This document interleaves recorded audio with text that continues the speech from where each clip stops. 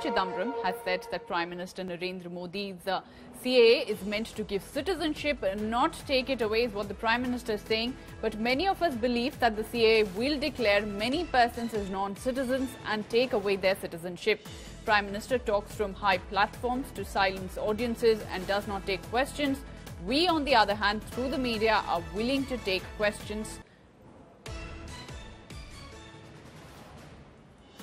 We are now joined by Rahul Srivastav on the phone line.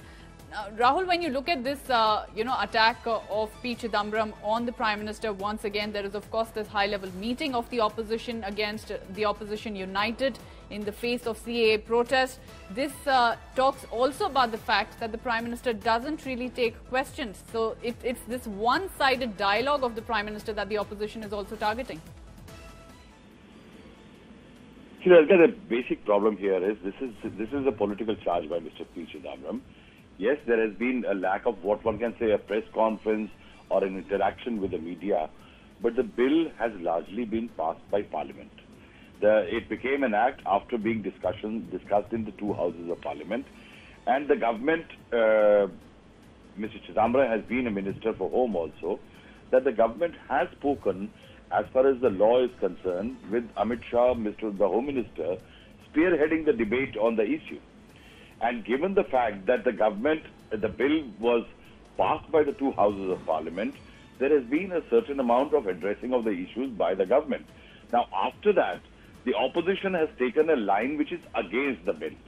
Now, Mr. Chidambaram says that the Prime Minister does not talk to the critics. The point is not whether talking to the critics or not. The matter became from the very first day an issue of politics. The opposition feels that it has an issue, it can take the government on it. There have been protests which have been violent and hostile.